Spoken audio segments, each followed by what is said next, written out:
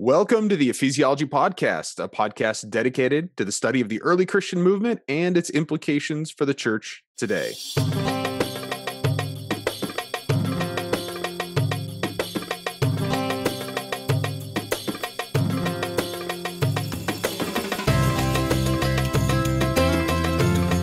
Today, we're with Michael, our resident ephesiologist, and I'm Matt Till in the suburban sprawl of Chicago, Illinois. Andrew is currently off this week. Where is that boy? Where is Andrew? Do you remember the I don't know, Michael, if this is definitely not your generation, but where in the world is Carmen Sandiego? Oh, right. Where in the world is Andrew Johnson? Uh-huh. Andrew would get that. He'll appreciate it. Where is Waldo? Well, yeah, okay, so that's fair. Where's Waldo? Yeah, where's Andrew? Yeah, really. Andrew, I hope you're safe wherever you are today. Well, welcome to, what did I say? December 43rd, 2020? Yeah. Boy, we thought that we left 2020 in the past.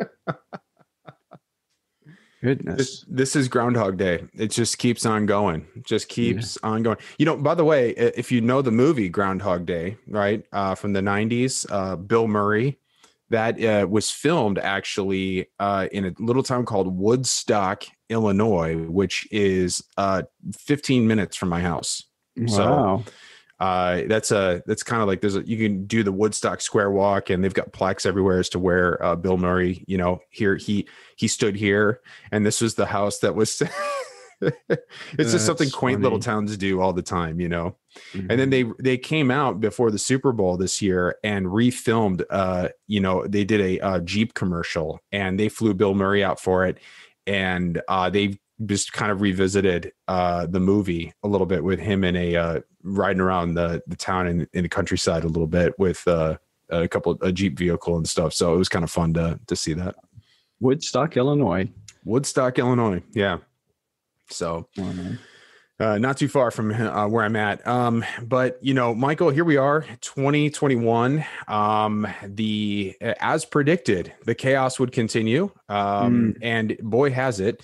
The time this podcast is dropping, it's a week following, or just nearly a week after, what we saw go down on TV last Wednesday and on the Capitol, and just really, I don't know, what was your reaction, Michael, when you were, just kind of following the news, Twitter, Facebook, live TV? What were you kind of just feeling in the moment when you were watching this? It was surreal. I had texted you guys while that was all going on, and here I am writing this chapter on Dietrich Bonhoeffer and critical theory, and really wrestling with, what is the response of the evangelical church to political, economic, and societal turmoil, and then this all blows up on television. Did we get it right? Did we get it right, Michael? Oh my goodness. Well, we got the political, economic, and societal turmoil right. How we're reacting to it, that's the question that we're wrestling with. But boy, it was really one of those surreal moments.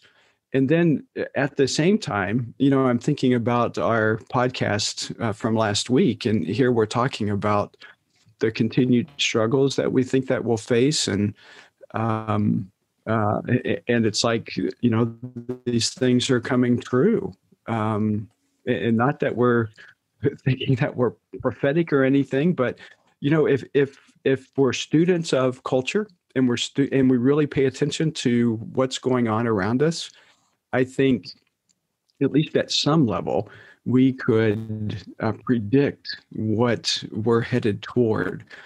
But to be honest, I could have never imagined a group of people swarming onto the Capitol steps like they did, and then breaking in to the Capitol. And just amazing. Hey, what about you? I know we were texting back and forth while all this was going on, but what was going through your mind? I was a range of emotions. I was, honestly, it was very disturbing. No matter what, I was very disturbed by it, and it was bringing back some of the memories even for over the summer. We were seeing a lot of these race and Black Lives Matter protests, But then when they, when they became riots, you know what I mean? Like we had a couple of moments, two big nights in Chicago on two different occasions that it went down. And, you kind of have this like, wow, like this is, I'm bewildered. I'm sad. I'm afraid. I'm angry, so a lot of that emotion just kind of came back again when I was watching it yesterday. Yeah. Wow. Well, that's wild. I mean, I was looking at the pictures. I had watched a little bit of Trump's speech leading up to that. And, it was so clear that he was stirring the pot and getting people riled up. I didn't think that it would come to what it did, but yeah, I mean, in that sense, my perspective was a bit of at the same time being shocked, but not completely surprised. I think what was disheartening to me as I was watching the images, and the media wasn't focusing on this at all, but it became so apparent that among the Trump banners and all the Trump paraphernalia and regalia and so on, that every once in a while you'd see a Jesus saves or a Jesus flag or somebody with a cross. And I thought, oh my goodness, that does not look anything like Christianity. I mean, I think Jesus was appalled that his name was propagated in what was going on that Wednesday. That is that was heartbreaking. Yeah, I'm with you, and that's actually what started getting me really riled up internally. And I'm looking at this, and I'm like, this is not the heart of God. This is not, we were getting ready to get on. I was just joking. Yeah. Do you think Paul would have been there? What would Paul do? Well, the Apostle Paul, right, if this is 50, right. You know what I mean? Was Paul there? Was he on the steps waving the flag that Jesus saves? I mean, no, not at all. I mean, not at all. I mean, I can't imagine anyone during the New Testament time being in that position. I mean, certainly there were times when Paul was brought before government officials, but he was never leading a riot of Christians to instigate some type of insurrection against a political system. I mean, that just wasn't, the context was different. It wasn't a democracy and all of those other things. But I just cannot imagine any of the New Testament early church believers acting the way that we saw Christians, presumably Christians acting that Wednesday. Yeah. So here's what I'm thinking, and kind of going back to our episode about New Year's and kind of the predictions coming up into this year. One of the ones I made was about increased tribalism, and this is the moment, like that. It's just so weird. Like we recorded it, I don't know, a couple of weeks ago, and then we aired it the day before this happened, and this was the moment in my mind as I'm watching this go down, for the reasons we're already talking about, but especially, just seeing those flags raised, that this is where the tribalism occurs. This is where it starts. This is the decision moment. And this is what I've been wrestling with now since that time. And I've given it a few more days to kind of marinate on and thinking through, but it's like, this is the moment where, and we're recording this at the end of the week. And so Sunday hasn't happened. And pastors who are getting up in front of their congregations on Sunday now have something to say. And there now needs to be, it's like there seems to be a forced, which side are you on kind of moment here. And I don't know if that's a right dichotomy. I don't know if there's a true third way. I've heard other people try to proclaim a third way. But I don't know. It sounds kind of weak to me, some of the arguments. I haven't heard a compelling third way option that doesn't say you're going to have to be on the left or the right. And I don't mean to draw it politically. It's just, are you going to align yourself with what happened on Sunday? Are you going to defend it? Are you going to stand behind it? Are you going to dismiss it? Or are you going to condemn it? And do you know what you're condemning actually? And do you know the depth to what you would need to condemn it to? And so I think about that and I go, this is really difficult times, but this is where the tribalism continues. We've already been on this pathway, and this is the tinderbox. This is the spark now that all of a sudden creates it. And and so I wanted to hear from you, Michael, because I think, I value your perspective on this, and I think this is where we get that first, century, that New Testament kind of approach. Like there was this kind of dynamic occurring that really led up to 70 AD. That we're seeing something like this play out now today in America. Yeah. Oh, yeah. No, absolutely. I mean, you think even among Jesus's disciples, there were political zealots. I mean, there were people with very strong political opinions that followed Jesus, and whether or not they were a part of what happened in 67 AD at the beginning of the Jewish wars, we don't know. But certainly there were those who had those, deep, passionate political motivations that they were just tired of the reign of the Romans over Israel, and they wanted to take control again. And so they did, and it didn't end well for them. And it's hard to compare that history with our history. We learn from history, most definitely. There's rarely ever a one-to-one correspondence. But what is interesting to me, Matt, is that repeatedly throughout history, we see the same three things: political, economic, and societal turmoil. I mean, it's just over and over and over again. And that we should expect and we should anticipate. In fact, I think that's one of the primary reasons why John, who, by the way, as I've argued in Ephesiology, who leaves Jerusalem because of the war. I would not take it so far as to say that he's a political refugee in Ephesus, but I'm sure there would be somebody who would make such a claim. But he does move to Ephesus at that time period. But not too long after that, some 20 years or so afterwards, he writes Revelation. And I think that was a part of his motivation in writing Revelation, is to prepare those 7 churches in Asia Minor to continue to expect there to be political, economic, and societal turmoil. And the way in which he writes about this over and over and over again with those images of the 7 seals, the 7 trumpets, the 7 bowls, just reinforces that this is the trajectory of all of history. We're always going to be going in that direction. And so we should anticipate it. Doesn't mean that it exactly happens as it has in the past, but in some way, those 3 areas are going to experience turmoil. And I mean, we're most definitely experiencing that today in the United States. Yeah. Do you feel like all 3 of those things tend to happen at the same time, or is it, it's just kind of a rotational basis? It certainly seems like in this past year that all 3 have happened, hasn't it?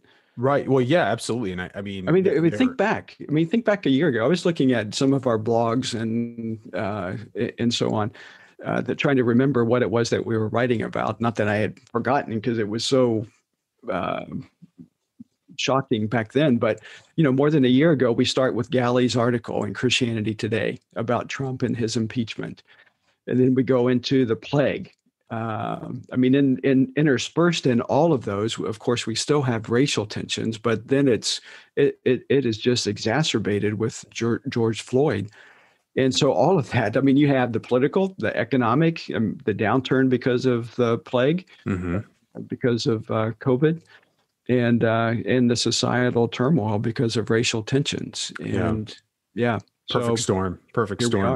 So I want to talk about you were just talking for a moment about you were referencing Revelation, and maybe we could just talk briefly about that. But we could obviously have a whole other podcast on our eschatology, but I don't want to go that direction. But some people would hear this and hear you talk about Revelation and talk about the seven spirits, the seven bowls of wrath, whatever, and all of a sudden we could get into this, and suddenly it's like, well, yes, this is all part of God's divine plan to bring about his kingdom, his new kingdom. This is all part of his judgment upon the world. And some people would actually defend what went down for that very reason, and take a theological position in defense of. What would we say to that? I mean, this is is this the message that Paul and Jesus were, and John, that John was trying to leave us? Yeah, I think two things, at least, maybe three, in terms of the book of Revelation. I mean, it's clear John is writing, saying that the time is near.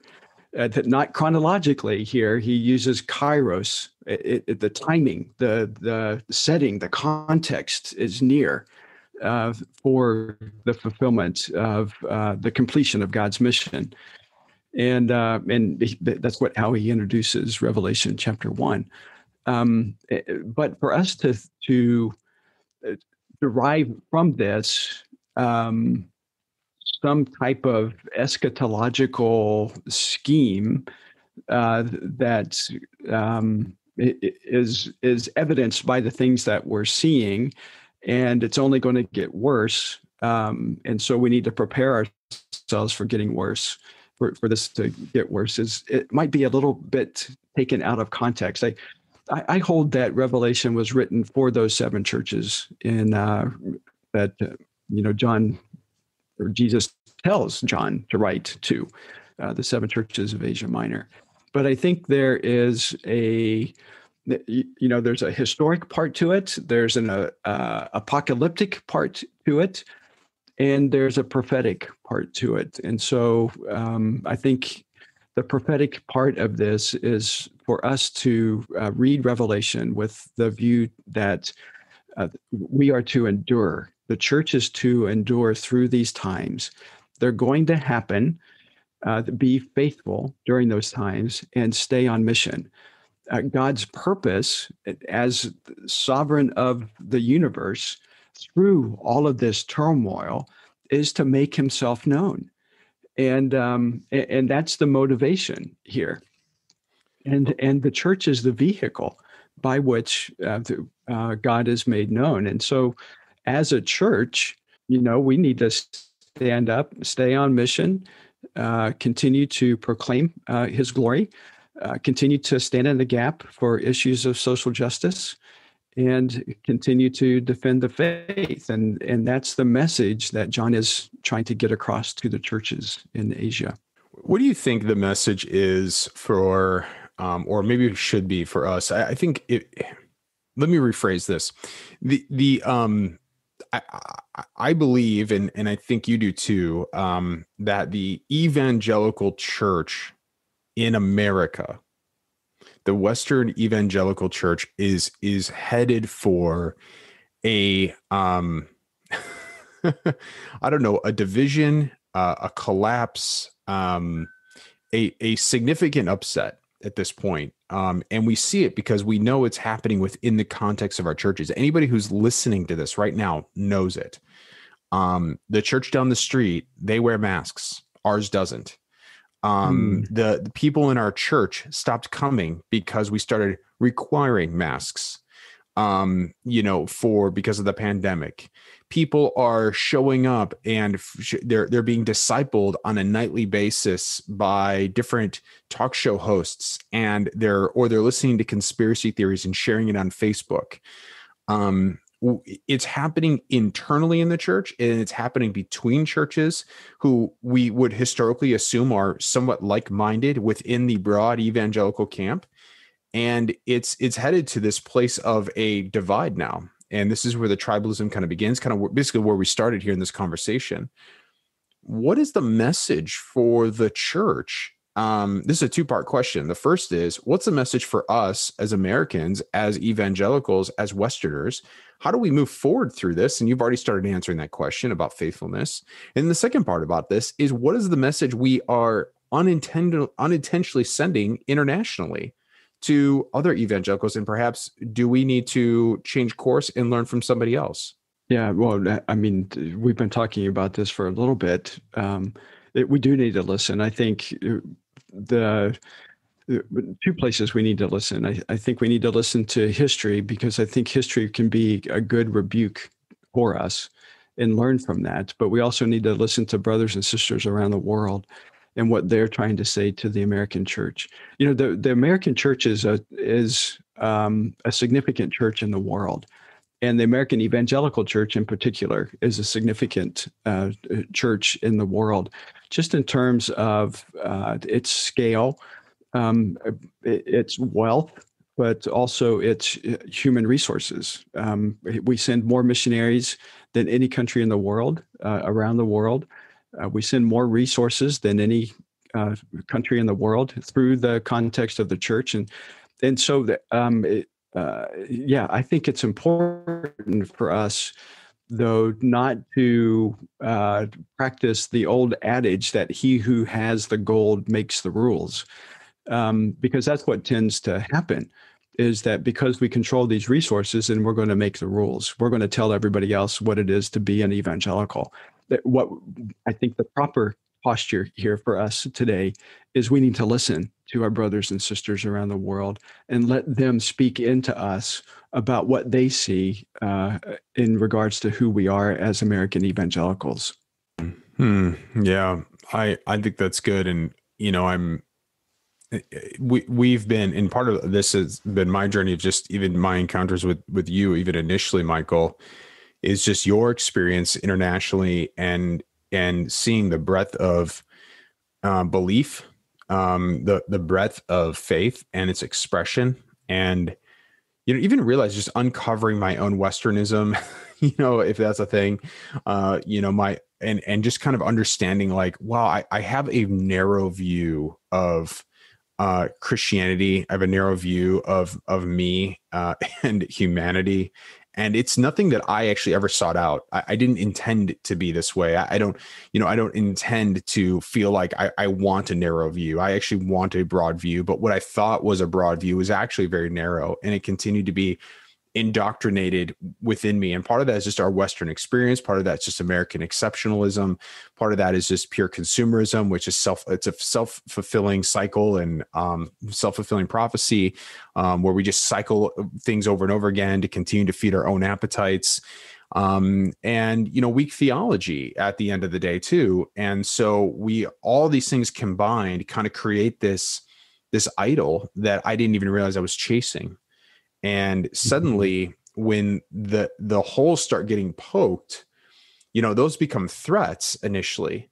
But then you come to realize, and actually, no, this is God's grace for me right now. This is his good. Like he's, I mean, that scripture that we love to quote, you know, in our evangelical church, is about being refined, right, as gold, from Job, right? When you've been tested, you will come out like gold. So it's like we don't know testing. This is its test. We were tested this last week, Christian. We were tested on the global scale. You had other countries who we usually look at and say, we will only recognize a fair and legitimate election and democratic process. They're telling that to us. They're lecturing us. It is time for us to sit down. Sit down, America. Yeah. Sit down, Christian. Yeah, let's be tested. Yeah. Right. Yeah. And to think about that testing in a proper way too, because, you know, what there will be, and we're going to be seeing this if we're not seeing it already, there will be those who participated in Wednesday's event, who will feel like that they're the victims, that they're the persecuted, they're the martyred. That is not the case. Clearly that is not the case. And I think we've said this before, and it bears repeating. The United States is not in the Bible. And so if we are deriving if we're deriving our identity from this false sense that we have a special place in God's world, then that's where we need to begin to change. I mean, that is the definition of anthropocentrism. That self-centered, self-righteous idea that somehow God has made us exceptional above any other nation. That's just not the case. I mean, that can't be the case. God's not going to show favoritism like that to people. He has most definitely blessed the United States. He's blessed his people in the United States, but he has blessed his people around the world. And so I think a major shift that has to happen is that we need to get back to a theocentric understanding of who we are. We are who we are because of God, not because of ourselves, not because we've made ourselves the way we are, not because of some ideal political system. We are only by the grace of God who we are. And we need to give him glory for that. And our focus needs to be on him, not on ourselves. And so, yeah, I mean, I'm concerned about that for the church. I'm concerned about that, particularly for those who have, at some level, have been self-deceived to believe that their political actions are the actions of a Christian martyr. And that's just not the case. How much of this is just us just losing sight of the real mission? Well, I think that's exactly it. I think we've lost sight of the mission. I mean, it seems like anymore that people think the mission is political, that we need to have the right person in that office in order to achieve the things that God wants us to achieve. And that's not the case. I mean, that's not the purpose it's not the purpose of the Christian, for one. It's not the purpose of government. Government is to ensure that we as Christians do the right ethical things, do the good things. And we're not to look necessarily to government to enact those good things for us. But that's in essence what Christians have done. We've relegated our actions of good to government. And we've left it in their hands. And now we're paying the price for that. At least my read of this is that some of this too is, of course, influenced by, this chapter I just finished on Dietrich Bonhoeffer and the things that he was addressing in Nazi Germany, and just how focused he was on God. I mean, he was. I know I jokingly said this with you all, that he was the original ephesiologist. I mean, that's just purely a joke, but he was very theocentric in his view. And he did not look to the state to solve problems for people. And of course, he couldn't. I mean, it was Nazi Germany. He wasn't going to do that. But even looking beyond Nazi Germany, he didn't find the solution in some new form of state. His solution was in the church, the communion of the saints. And they were to live like Jesus. And so the two, I think, important themes that we see in Bonhoeffer's writing is how Christocentric he is and how ecclesiocentric he is. It is the church acting like Jesus that is going to resolve the political, economic, and social turmoil of a nation.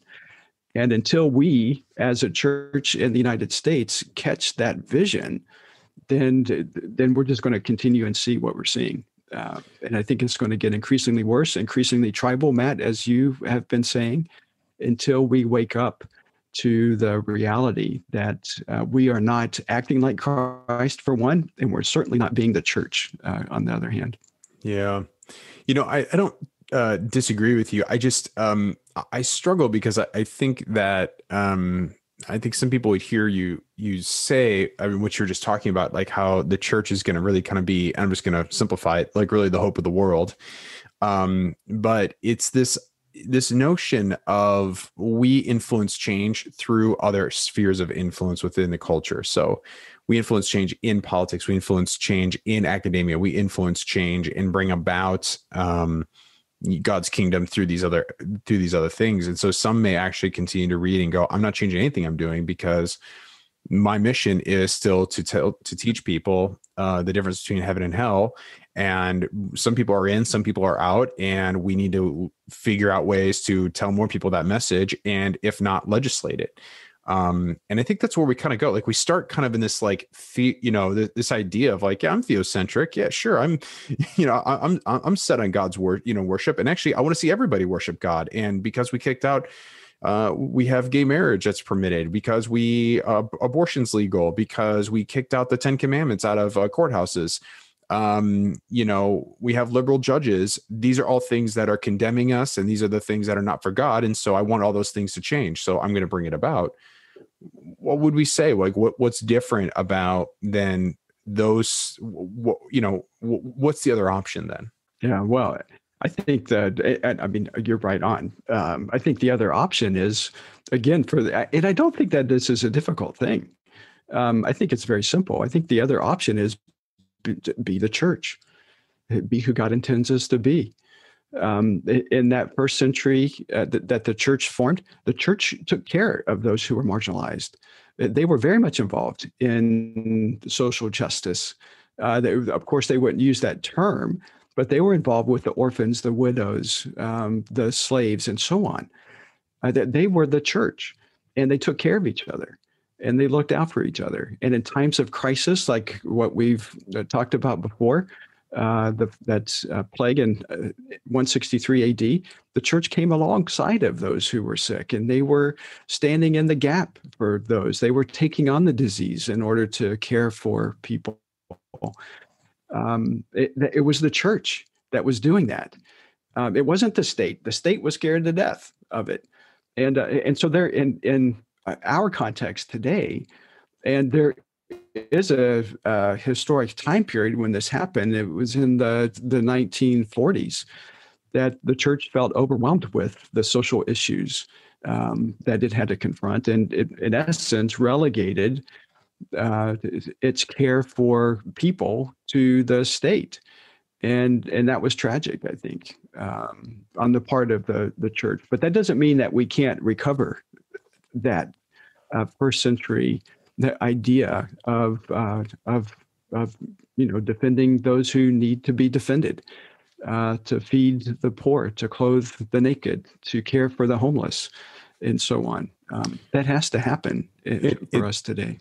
It seems to me, and I think part of the hard part of where we are and how how the timeline is advanced, is government tends to be far more efficient and effective at doing those things at this point. What?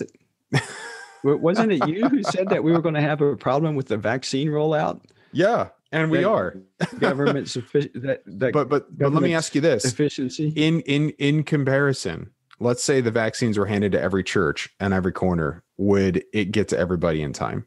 It's hard to know. Yeah, right? well, that's that's hard to know. And here's the other thing: is this is all I'm asking, and just the point I'm trying to make is that government has the ability to be effective and efficient in significant, large ways, right? Mm-hmm. When we're talking about major population, the church tends to not be, especially when it's completely divided and disorganized, right? And fewer people are engaged with it. Yeah. No, right? I think you're 100% right. Because we're not feeding the poor. Yeah. We're not actually caring for our neighbor. Right. We're actually not seeking, and I'm speaking very broadly. So I understand if you are a church who is doing this very actively, God bless you, continue, inspire the rest of us. We need those stories. But in general, you're not doing those things. Right. Right. No, you're 100% right. What discipleship, I think, is the answer. Honestly, I think, again, it's that simple. It's discipleship. And I'm just amazed. And we continue to have these conversations with people around the country, amazed at the inability of many in the church to actually disciple other people. But I'm convinced that if we were able to, and if we actually did disciple other people to be like Christ and to live like Christ, not to be like him as we think he is, but to be like him as he is, and to act like him as he acted, then I mean, we would see incredible change in society. But I think what's happened is, we have over time, and because of contexts and circumstances and other influences, that we've institutionalized to such a point to where we think that it's somebody else's responsibility to do those things, while I sit and enjoy what I might enjoy on a Sunday morning. And now we're back but to I think now we're back to the APES conversation. Well, back to the APES conversation. We're back to the conversation that we've been having about whether or not we want volunteers or disciple makers. All of those, I think, come into play here because, again, I mean, Wednesday happened, and it didn't happen in a vacuum, and at some level, all of us bear some culpability to what happened on Wednesday. Yeah, well, they were individuals who did it. They ultimately are culpable.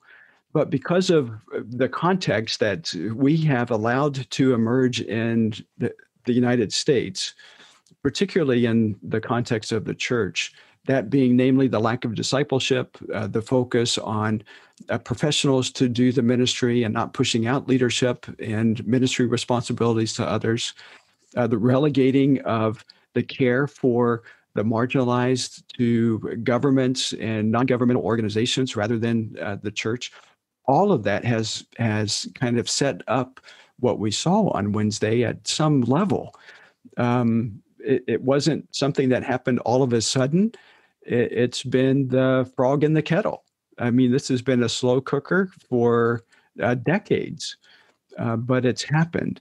And we need to recognize that we as Christians, as the church in the United States, bear some responsibility to what we saw there, because many of those people on those steps are going to claim that they were followers of Christ or are followers of Christ. Well, as we've said, Christ would not do what we saw on Wednesday. And if that's a person's understanding of what it means to follow Christ, then we as leaders in the church have failed in our responsibilities to disciple those people. Yeah. You recently did a study did a survey with some international individuals. You want to tell us a little bit about it? Because there's something about, I want to point us to one of those results that you received. And it's really about this idea of who really those who are with us, or I should say the perception of international people and people groups and what they perceive American evangelicals are, and the number of people who, what they assume who we are for politically is, I think, already revealing. Yeah.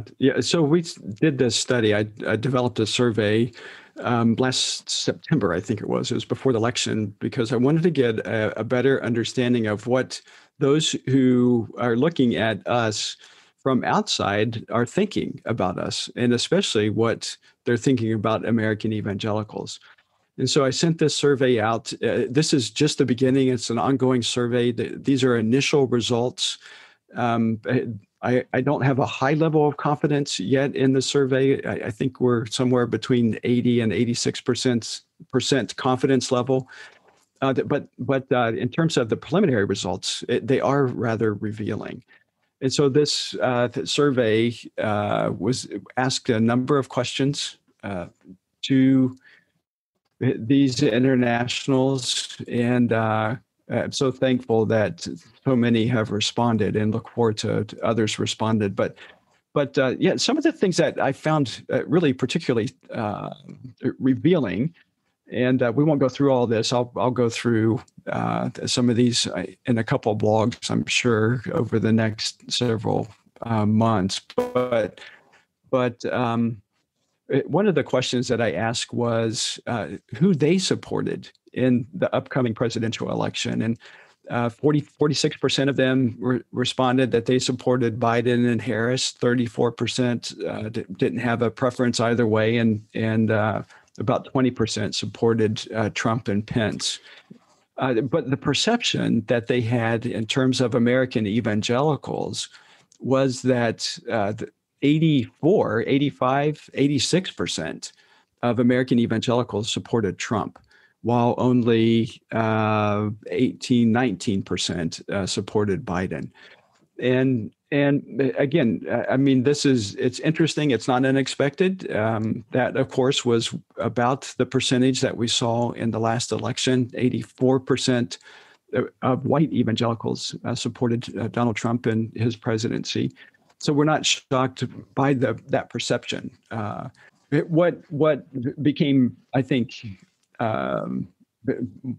more interesting, at least for me and for us as we think about ephesiology, was the question that I asked about who evangelicals are. What should evangelicals be involved in? And I asked three questions because these are three that we're talking about rather regularly on our podcast and in our writing. But and this, of course, coming out of Revelation chapter 2, that with the church in Ephesus, that Jesus, commends the church in defending the faith. He commends them for standing in the gap for the marginalized, and he warns them that if they don't recover gospel proclamation, that they're going to have their lampstand removed. And so those three areas I asked of these internationals, what they believed was a proper position for an evangelical. So I asked, should evangelicals be involved in social justice? And 92% said yes. That's a high number. Should evangelicals be involved? I mean, that's that a feels huge like number. That's a huge. Oh man, it is. And if we take and we add into that to the somewhat agree, then we're talking 97% of those outside of the United States, when they think about what evangelicals are, they should be involved in social justice. 98% said that about evangelicals. Close to 90% believe that evangelicals should be involved in gospel proclamation, and 96%, or 99%, it looks like, 99% believe that evangelicals should be involved in defending the faith. And so that's their understanding of what an evangelical is. Put that then beside their understanding of American evangelicals, and then we get this fascinating this is picture. their perspective of what we are projecting as American evangelicals, asked essentially the same question, right? Right. Are American evangelicals involved in social justice was the question. And their perception is that 63% disagreed with this idea that American evangelicals were involved in social justice. Not unexpectedly, they had a higher view of American evangelicals being involved in gospel proclamation and defense of the faith. Mm-hmm. We're looking at nearly 80% on both accounts. But boy, I mean, the perception from the reality in the mind of the internationals that were surveyed, over 90% should be involved in social justice. Over evangelicals, 90% should be involved in social justice. But the perception of the American evangelical is that, they see that, or 63% of them do not see American evangelicals involved in social justice. That is a significant swing from the perception of what an evangelical should be about, and then what they're actually seeing reflected. And obviously you're going to see some adjustments here and there within anybody, right? I mean, even if we were all to look at our own life and go, I know what I'm supposed to be, but I realize what I actually do is probably doesn't always match up to that.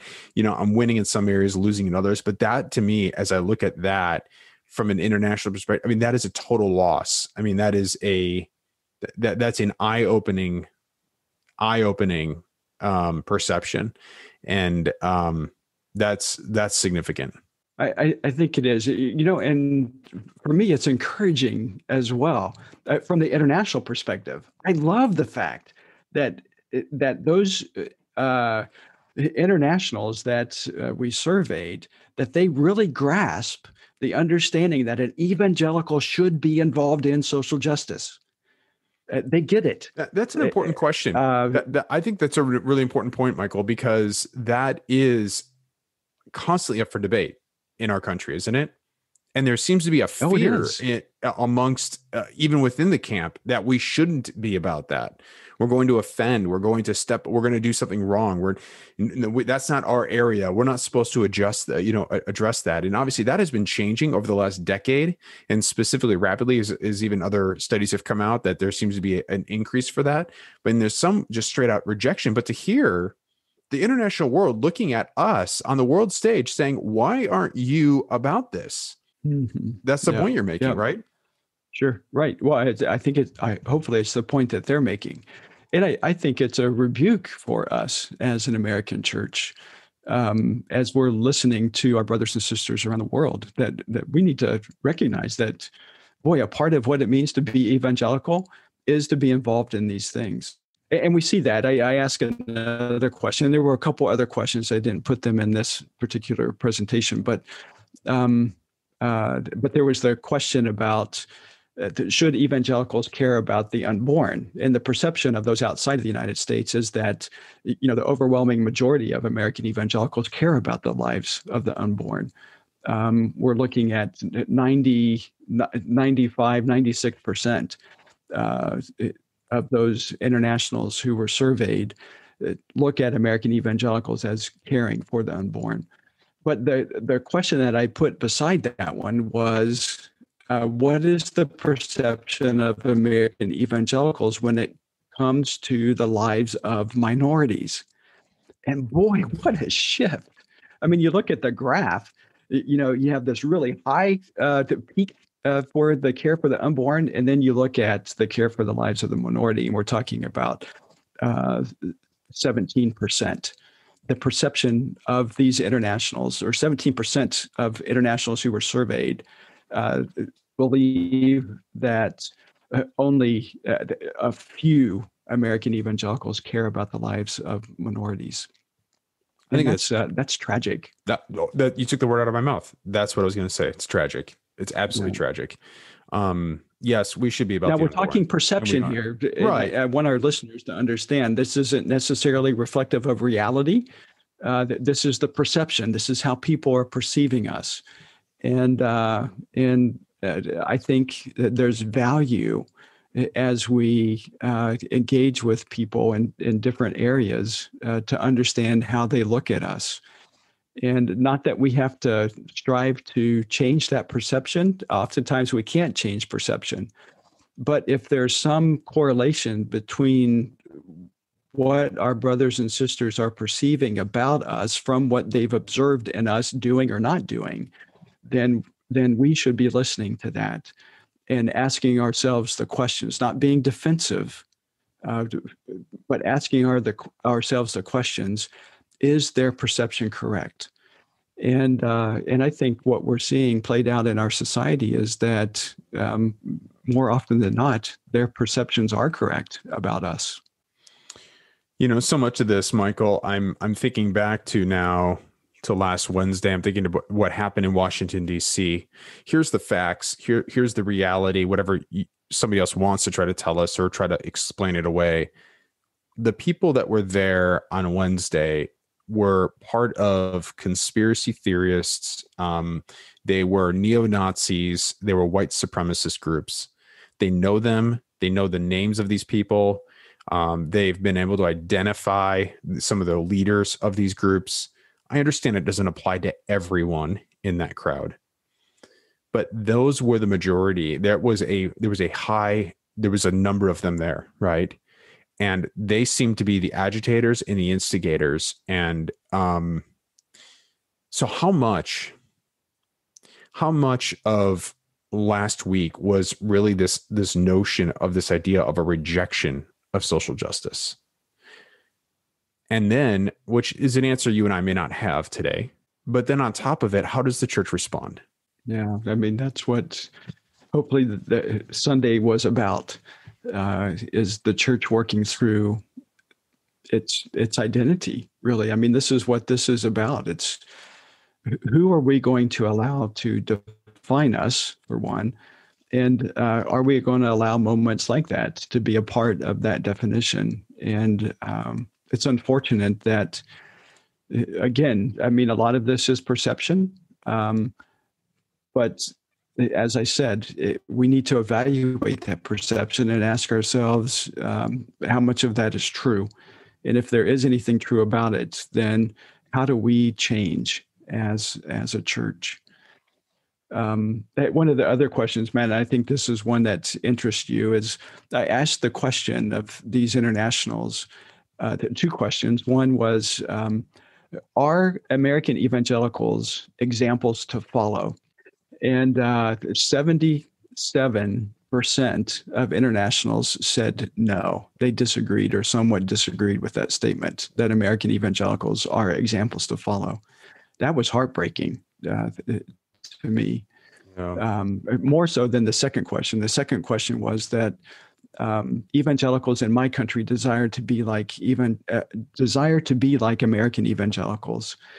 And over 60%, 64% of the international surveyed said that they disagree with that statement. You know, people in their countries do not want to be like American evangelicals. And I mean, that tells us something.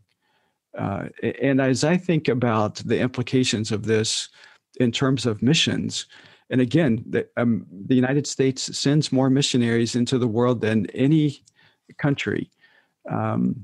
Are we? Yeah. I mean, what does that say about us? Yeah. And our level of credibility in the eyes of the people that we're working with. But here's how I react to it. And I guess I'm just going to say it like this. There are actually two reactions to that. And it depends on the person when they hear that. You can posture up and say they don't know what they're talking about. You could posture up and say they are the ones that need to be taught, showed, we know the way. Or we can have a different posture and we can sit down, we can humble ourselves, we can repent, and we can realize that we have ceased to lead. We are not leading. And if we're not leading, and if internationally people are not looking to us, not that they need to, right? But if we're not leading, perhaps in other areas, then how are we not leading in our own camp? And I think we see that being played out today. It's so clear to me that we have stopped to lead. We have ceased leading. We're not leading anymore, and we have lost that. Yeah, I agree, Matt. I think I think we continue. I think I'd put it this way, and I think this is what you're getting at. We continue to lead, but we've lost our ability to be leaders, or we've lost our credibility to be leaders. We're trying hard to do that, but our level of credibility has really tanked over the past decade or so, and that is heartbreaking. To think about that. But again, I mean, this is a survey that is still ongoing. I'm hoping that we'll get more input from others, but in terms of the preliminary results, there are points of encouragement, but points where we're beginning to recognize some weaknesses. And as I think about weaknesses, whether they're corporate or personal, I think about those as opportunities of places where we can grow and really be the people who God intends us to be. And so I think, there still is hope there for us. I think God desires to continue to use us as American evangelicals. But I think that we need to be a little bit more open to listening to what people perceive about us, and taking that as an opportunity to grow in our walks with the Lord. Mm-hmm. Amen to that. Amen to that. Yeah, I agree. And I think that we are, as difficult as this time feels, as hard, as confusing, as frustrating and demoralizing as it can be. Wow, Matt, wonderful adjectives. Thanks so much for an uplifting end. I think that this really can, I think this is a moment. I really do. And I think we have to sit in this feeling of being in exile for a little while. I think we just got to live there. And I think that's the place. This is our home right now. And we're going to have to embrace it. And I think we just need to, we're going to walk through it. But this is how God goes about in restoring all things to him. And I really do believe this is the opening for the church. And those who choose to walk in it, walk through it, to remain faithful, and the leaders that will come out of this, truly seeking this theocentric mission and mindset, the movement will begin again, and it will be renewed, it will be restored, it will be better. And but we need to hold firm, and there's going to be a lot of competition for your attention, for your ears, for your eyes, for your soul, and for your love. But this is, I think, really the beginning of something new and exciting. But we'd be kidding ourselves if it's all going to be sunshine and rainbows after the election. Mm-hmm. And this has nothing to do with the election. I mean, it's part of it. I'm sorry, I said election, I meant inauguration, but you know what I meant. But this isn't about waiting for that moment at all. It's going to be rough. The waters have been tainted. This is going to be a difficult season. But I do believe that the best is still yet to come. I have that sense of hope too. I think Wednesday was so shocking to many people, and with the continuing voices of connecting what happened on Wednesday with Christianity, I think people are beginning to wake up and see, gosh, you know what, that doesn't represent who I am as a Christian. And so, it could have been an event that God used to grab our attention once again, and just like he's been trying to do for the past year. And I hope that we hear and we listen, and we begin to reflect and change and repent and change, so that God can revitalize us and use us as his instruments to declare his glory around the world. Amen. Amen. Well, thanks, Michael. This has been good. Andrew, if you're listening, we miss you, brother. We'll see you next time, hopefully. Well, thanks for doing theology and community with us on the Ephesiology podcast. We're glad that you are part of the growing Ephesiology global community. Learn more about Ephesiology and get access to free missional resources for you, your church, and leadership teams at ephesiology.com. And so for Michael and myself, we'll talk again next week right here on the Ephesiology podcast.